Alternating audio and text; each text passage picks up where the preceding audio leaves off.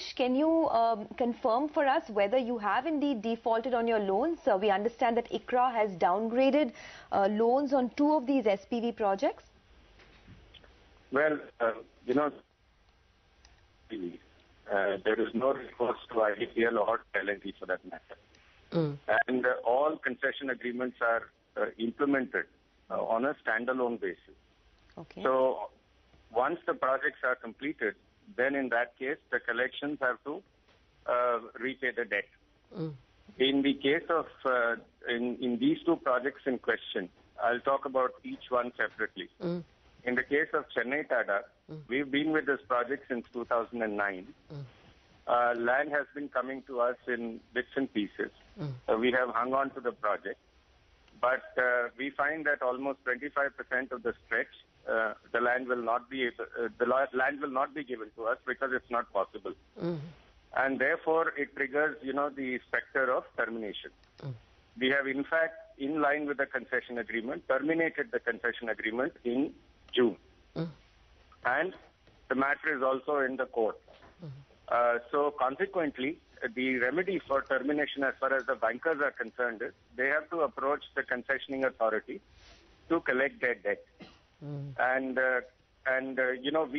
whatever is the money that is available in the escrow account, that is available for servicing. Whatever is the shortfall, after termination, the entire debt, as per the concession agreement, has to be paid up by the government authorities, in our opinion. So this has nothing to do with IDPL. It has nothing to do with L&T. It's a standalone SPV promoted by IDPL, and the project is almost 55% complete.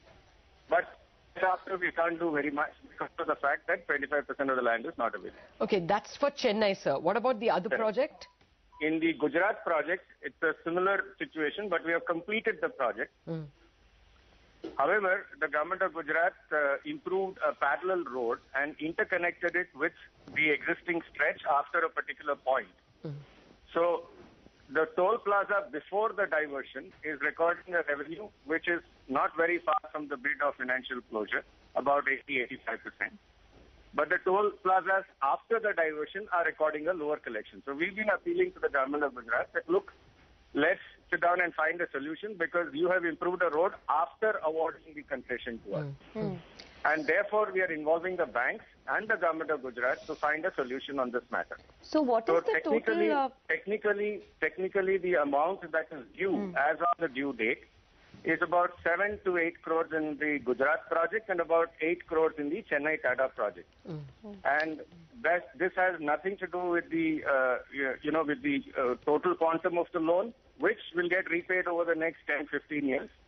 It has nothing to do with recourse to IDPL. It has nothing to do with recourse to L&T. So what is the total quantum of the loan?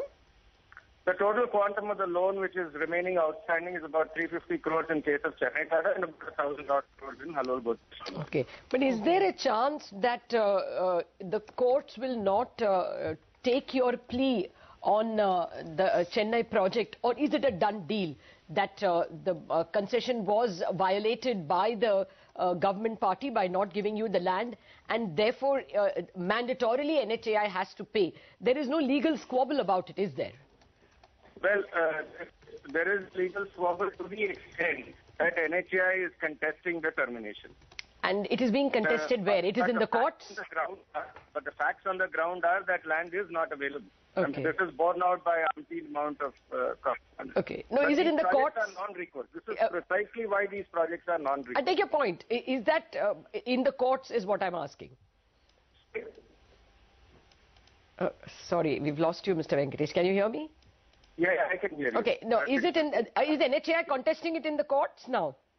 And NHAI is not contesting it in the courts as of now. What is being contested in the courts is basically between, to request NHAI and the banks to allow the escrow account to continue. So the matter in the court is on a different ground. But what NHAI is saying is, NHAI and us are trying to find a solution to see how to continue the project. Okay. Our view is that the project needs to be completed and the debt needs to be settled. So that is where it stands. All right. We'll leave it at that. Thank you very much.